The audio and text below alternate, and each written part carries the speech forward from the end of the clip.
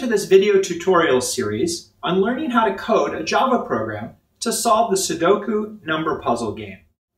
This series of videos are going to give you the ability to code along with me as I write a solution for solving Sodoku. If you're not familiar with Sodoku, you should probably go take a look at the Wikipedia page before beginning this series of tutorials. Basically, Sodoku is a crossword puzzle for numbers. You're given a 9x9 grid of squares, and you have to complete the empty cells with each of the numbers 1 through 9. There are 3 constraints, though. Each row in the Sodoku puzzle has to have each of the digits 1 through 9 one time. Each column has to have each of the digits 1 through 9 one time. And each of the 3x3 cells also has to have each of the numbers 1 through 9. This is a pretty challenging problem for humans to do by themselves, and we're going to implement a Java program to solve it for us.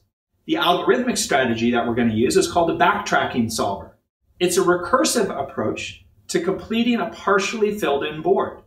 The way the algorithm works is by considering each one of the empty cells in turn and trying to add an additional digit to it, as if that is the correct solution.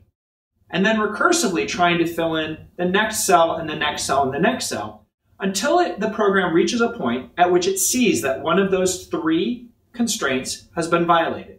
And if one of those 3 constraints has been violated, it backtracks and takes back the last filled-in cell that it potentially tried to fill in and fills it in with a different number.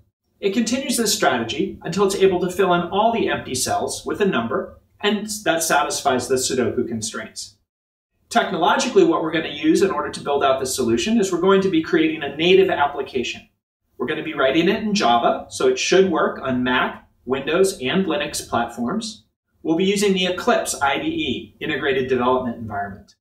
We'll be using, for a user interface library, we'll be using the OpenJFX or the JavaFX user interface library.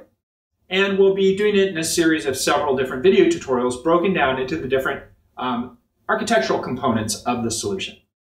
So great, I'm looking forward to coding. Come along with me. You'll see what a software developer thinks about as he or she is, in my case, he is thinking about writing the code. I'm also going to be doing some jUnit testing along the way, and you can see how that's able to catch some bugs as I'm live coding. All right, let's see if we can get this thing done. Come along.